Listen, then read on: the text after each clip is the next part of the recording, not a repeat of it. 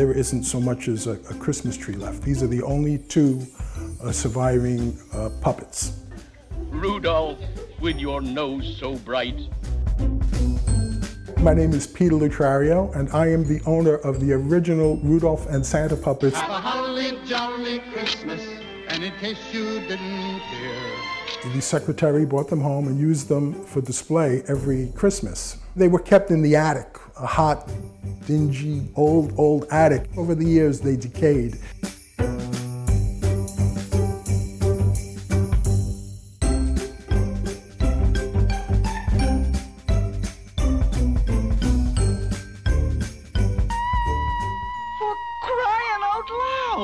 The only part that is not original is that nose, which we had to replace because it wasn't there. I never thought I would get the opportunity to own these dolls.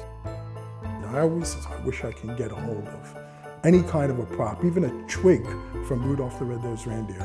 Owning something from the show represented my childhood, and it took me back to a very happy time in my life. Rudolph the Red-Nosed Reindeer, you'll go down in history.